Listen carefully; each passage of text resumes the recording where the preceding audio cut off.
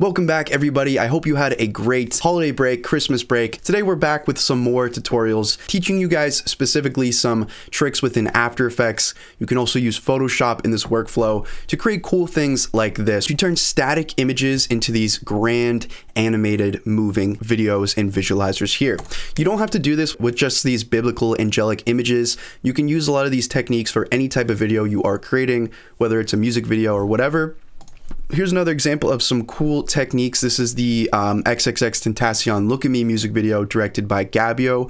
A video that's always stuck with me over the years because it blew me away the first time I saw it. But either way, just using the puppet tool, using Photoshop to kind of manipulate these different images and animate them using After Effects. That's why I believe that the Photoshop and After Effects workflow is really awesome. And if you can incorporate the two, you can really create some amazing things just out of straight raw images. So I'm going to skip through here. If you want to check this out, there'll be a full link below. Last thing I want to show you is just using the CC kaleidoscope effect within After Effects to kind of build on what we're going to show you here. You want to take more singular elements and make these crazy portal visualizers like in this video. Again, you can just slap on CC kaleidoscope within After Effects. But again, we're going to talk about creating different visualizers using masking, adding 3D depth so you can put different elements between these layers and really have full control over an image, and again, turn it into those animated visualizers. So before we do that, if you guys enjoy, slap a like, comment below anything you'd like to see next. If there's anything we talked about here that you want to see as a part 2. I do want to say we do have a giant 25% off every single product on my website if you are interested in picking up some video editing tools. That sale is going to be going until the new year. So right now it is the 29th. You guys have until the 1st to pick up any of these products. Going into the new year, we're going to be giving you guys a lot more tools, presets, scripts, extensions, plugins, anything that can really help you guys with your video editing workflow to save you time and give you some new tools to work with. And without taking up too much more of your time, I just want to say thank you guys for all of the support this year. I greatly appreciate it. It's going to get more of the same in the new year, but even better. We're going to be talking still about Blender, C4D, 3D, After Effects, all the other things I mentioned, Unreal Engine, anything that's happening right now in the scene, anything that's happening in culture, tech-wise, that we can teach you visually. I'm going to do my best to get it onto my channel. So that's my whole spiel. Let's get into today's tutorial. I'm going to pop open After Effects here, and we're going to create a new project. To get started, I just looked up a similar image so I can base it off of that Reddit post. Again, you guys can use any image you'd like, whether you're manipulating an already created image or you're just trying to work from scratch and revolve it around some theme for your video. This is a image from some cathedral. Just saved this image and I dropped it into my project bin within After Effects. So in After Effects, just drag that onto the new composition button here. So the very first step when creating these visualizers out of a static image, you want to be able to isolate different parts of this image so that we can animate them. So you guys can do the masking within After Effects if you just grab your masking tool and start clicking along here and trying to isolate these different parts. But I do recommend if you're working with something larger scale like this, where as you can see, there's so many different things going on here, I recommend you just do it within Photoshop. If you have the Creative Cloud subscription, which I do recommend, so you can have all the Adobe products and work between them, you guys should have Photoshop all ready to go. So let's fire up Photoshop here. Once you've imported in whatever image you want to work with, all you need to do is go to your left and grab your pen tool. Now, it's a good idea you have some basic understanding of masking before going into this. You really just need to think about depth. It doesn't have to be so exact and perfect, but if you try and pay attention to the things that you're seeing in the first layer, the things that seem the closest to you, those are the ones that you want to isolate first. So just try and go by eye and choose the parts of the image that are closest to you. Make your little pen tool marks. Again, if you need any help with the pen tool, make sure you know how to click and bend to get a good cutout. That's extremely important, especially if you're doing this within After Effects. Once you've cut everything out, connect the last point to the very first point, and then you want to right click and make a selection within Photoshop. Once you do have your selection, we don't actually want to cut away what's in our selection, because as you see, this is what we're left with. We want to cut away the inverse. So to do that, go up to Select and select Inverse. And then very important step, we're not going to delete from this selection, we're going to click Control J. What that's going to do is it's going to duplicate the parts that aren't in that selection into a new layer. That may sound complicated, but it's not that bad. Again, we're just inversing the selection and then we're clicking Control J. So now you see on the right, if I toggle on and off these layers, we have the original image with no adjustments, and then we have this duplicated layer that we just created of everything on the outside edge. And this is going to be our very first ring, our very first layer. So again, when we go into After Effects, we can create a camera going through these layers. We can add depth. We can put different animated elements like smoke behind these layers. It gives us a lot of room to work with by isolating the different parts. If you want to clean up these edges, what you can do is grab your eraser tool over on the left. In the top, you're going to have these little sliders to change the opacity for that eraser tool. If you lower down your opacity a bit, it'll be a bit more of a softer eraser. Before we move into the second ring, I'm actually just going to repeat those steps for this little guy falling in the foreground so that I can have him in his own layer. So again, just using my pen tool. For things that are more exact, you can see how I'm zooming in to get that close-up look. And then I'm going to connect that. And once I have my selection, I'm going to click Control J. No need to inverse this time. I just want to isolate that one specific character. So you see now if I toggle on and off the original image, you can see the layers which I have isolated. So to start masking out the next ring of people which are in this giant image, what I'm going to do is select the first layer that I masked out, and I'm going to click Control J to duplicate it.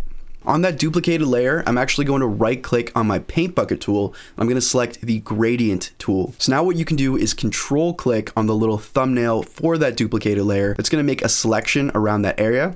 And then I can just use my gradient tool and just click and drag down to paste a little gradient over top of the surface area of the selection. So the entire purpose of this is just to have a reference up so that we know where not to mask out. And then I'm going to go ahead and just select my original layer that we've been masking from, grab my pen tool and repeat those exact same steps, where now I'm paying attention to the second layer of depth. So again, what seems closest to the camera with all the reference layer painted out. And you can see me just going through here and avoiding some of the ones that I feel like are behind these frontal characters and just getting a rough sketch of what that would look like.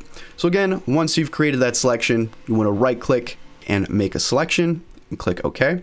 And then you want to click select and inverse and then click delete to get rid of all the parts that you don't need. If that seems confusing, let me just run through my layers quickly. At this point, you can delete your reference or just hide it. But whenever you click through your layers and hide different things, you should have those different parts of the scene isolated within their own layer. That's the ultimate goal here. So you can see we have the first outer part, we have the next inner part that we just created, and then we have the person falling, which we can animate in later. So now you guys have a good understanding of what we're doing to isolate those elements. We're just going to repeat those steps for the next layer within this image, and then for everything in the background. Then we're going to take this project file into After Effects to animate. So one last run through of those steps in case you guys are confused. First, we're going to create our reference. So I'm going to select the layer that we just created, and I'm going to click Control J to duplicate it, and I'll rename that to reference. And I'm going to control click on the thumbnail so that the selection appears. Grab your gradient tool and just draw a line down so that we have that area all painted out and we know where to start masking for our next layer. So select your very bottom original layer, grab your pen tool and repeat those steps. Start masking out around everything in the next layer of depth. Just like this. Right click and make your selection. Go up to the select tab and inverse the selection, and then click delete so we can delete everything that's not within that selection. And again, make sure you did everything correctly by just doing a quick little rundown of your layers and making sure that everything is isolated the way you want it to be. So very simple, just knowing how to mask within Photoshop, knowing how to manipulate your selections so that you can select the parts that you want, and then cutting those into their own layers. This is the exact setup we want. This is why I think it's better within Photoshop. It's a bit easier to understand. Again, it is very possible to do this within After Effects. You have the exact same tool set to make masks within After Effects and to add or subtract the masks within After Effects. So if you want to do it all within AE, again, it's very possible. Just know how to mask and follow the exact same concepts I'm showing you. We've done everything within Photoshop. All we need to do is file, save this project file. I'm going to name it something. And that's about it. We don't need to export it as a PNG or whatever. Just save this project file, and we're gonna drag the project file straight back into After Effects, and we should have all our layers ready to work with. All right, guys, so fire up After Effects, and here's where we can have some fun with animating the different parts of this scene that we've now isolated, with adding motion blur, adding cameras. So we're gonna go ahead and search for that project file that we saved within Photoshop and just drag that straight into the project bin within After Effects. It's going to ask you if you want to merge it into footage or have editable layer styles. I just went ahead and merged it into footage. You're still going to have all those Photoshop layers, but it just puts it in a pre-comp. So go ahead and select that and click OK. And then go ahead and drag that pre-composition that we now have into the timeline. And then you can double click on that pre-comp, and now you can see each of those Photoshop layers that we set up all ready to go within After Effects. And if you need to, you can rename those layers so that you're not confused. I'm just going to go through here and hide the different specific parts so you can see everything in this image is all isolated properly. So now we can go ahead and add all the bells and whistles to trick this thing out. So first off, we're going to go and add some motion, and we're going to separate these layers within 3D space. To do that, you want to click toggle switches and mode so that you can see those little switches next to your layers. And you want to turn on the 3D layer switch for each. So check on the little 3D cube. Now we can transform these layers within 3D space instead of just 2D space. So to be able to transform around in 3D space, I'm going to right click down in this gray area, and I'm going to go to new and create a new camera. I'm going to go ahead and just click OK. And with this camera, you can rotate, zoom, whatever. I'll leave a few beginner tutorials on After Effects cameras and what you can do with those and motion blur below if you're new to it.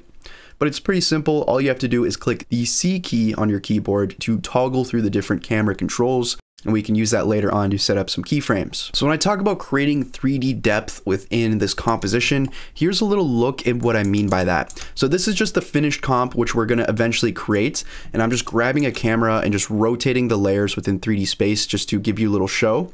So whenever you see this from the front view, this is what it looks like. Ultimately, whenever you play it, you can see our little guy falling. But what I've really done is just separated the layers ever so slightly in 3D space so that you have your first layer here, your next layer there. So again, there's a little bit of gap between each of these layers within 3D space. So if I really wanted to, I could grab these layers and move them in this Z distance like this, to position them where I want to put different things between the layers, again, like that interactive smoke or whatever, and it just gives it more of a realistic depth illusion. You can even have the foreground person that we have here animating in the Z distance so that it travels past and through the layers. So again, it really gives you a lot of room to work with. So we have a little issue here where because there's nothing in the background, if we just start moving the position of the layers, you might have this ugly transparent cutout behind everything. So to fix that, what I did was just drag the original image with no cutouts as a layer below every single Photoshop layer. And I just added a blur onto that original layer. So we just fill in some of that empty space. So I searched for a Gaussian blur, cranked it up in our effect controls, and then turned back on our layers. Now, whenever we grab any of these individual layers and move them, it should again fill some of that space. So what I'm gonna do now to create that depth that I just showed you with all the layers pushed back in 3D space is just select each layer, open up its little transform options, and just go over to anchor point and grab the third set of numbers there. So each of these set of numbers represents the axes for which it's transforming. The first is the x-axis, the second is the y-axis, and the third is the z-axis. If you're not seeing that third axis, the z-axis, it's because you haven't changed your layer to a 3D layer. So again, make sure the 3D layer switch is on, grab that Z-axis, and then crank it back in Z space. If you want everything to have a similar looking gap, you can go by different number increments, like maybe change the Z to like 150, change the next one to 300, etc., etc. It's really up to you, or you can just play it by how you see it. If you don't like changing it through the anchor point or through the specific number values, you can even grab the blue axis on your screen and drag it back. If you're more of a visual type person, here's me just grabbing the blue one and moving it around. But again, what you want to do is just add some depth between those layers. So now what I'm going to go in and do is add a bit of rotation. So you see in the original post on Reddit, there's a ton of rotation between each of those isolated layers. So let's go ahead and do that as well. I'm going to select each of these layers and go back to the transform options, and we're going to set some keyframes. So to get it to rotate, we're going to use the Z rotation, as you can see here. You want to start at the beginning of the animation, so right at 0, and you want to click the stopwatch to set a keyframe. Next, you want to drag all the way to the end of your animation, and you want to go ahead and start adding a bit of this rotation and clicking to add a keyframe. Once you play it back, you can see the exact speed, and this is going to vary based on how long your animation is. Play around with this value until you get a good speed that you ultimately like. And remember, dragging that keyframe in closer is going to make the animation faster. Dragging the keyframe out further is going to make the animation more slow. And then lock in that keyframe so that you have the rotating animation. And don't worry about any of the edges. We're going to scale everything a little bit later so that those edges don't matter. Just focus on getting a nice rotation that you like. Once you've done that, you want to go up to the next layer and just copy and paste those keyframes, or copy and paste the values so that it's rotating at the same pace. You can change the values and the pace at which it is rotating if you'd like, but it may make it so your image doesn't match up. So keep that into account. But again, at this point, I'm really just telling you the steps. You can do whatever you want with it. You can rotate it or not rotate it in any which way. I'm just showing you some of the steps I use to accomplish that. At this point, I'm also going to take my foreground person here, the person who's falling through this giant tunnel, and I'm going to create a little bit of a custom path for him just by, again, utilizing those keyframes, utilizing a bit of Z rotation, and creating some keyframes in the anchor point so that he's falling in the area that I'd like and in the path that I'd like.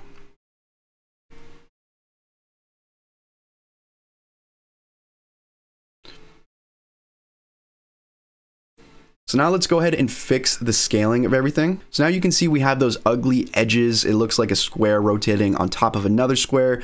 All you have to do is pop back to the main pre-composition that we set up earlier. You want to select the layer, click S, and just scale it up so that whenever you do rotate, you don't see any of those edges. And now whenever you play that back, if you want to, you can even add a tiny bit of keyframing into the scale on this giant master composition, and you might get some of this stretchy vertigo effects style thing going on whenever you do that. So it creates a cool effect, adds some cool depth, and you can really see each of those different layers moving, and it brings a lot more life into it. You can do anything. I went to footagecrate.com and just grabbed some of these free fog clips. I started positioning those fog clips in between each of my layers. The awesome thing about isolating it is, again, we can put anything between the layers. If you wanted to, you could put them in 3D space. The fog just adds some more depth so that you can really tell that things are separated within 3D space.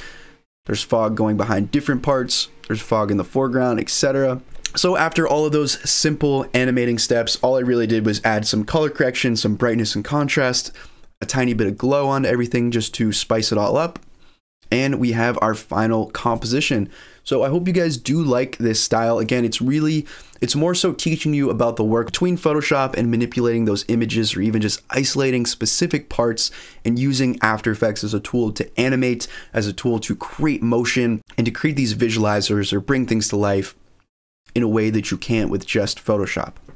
So I thought this was a cool example to be able to teach some of those essentials to you guys. If you did enjoy, slap like on the video. Let me know what you want to see next. Like I talked about in the beginning, we got a lot more 3D coming to you. We got a lot more music video breakdowns, effects, and we got all the tools coming to you on www.mediamonopoly.co.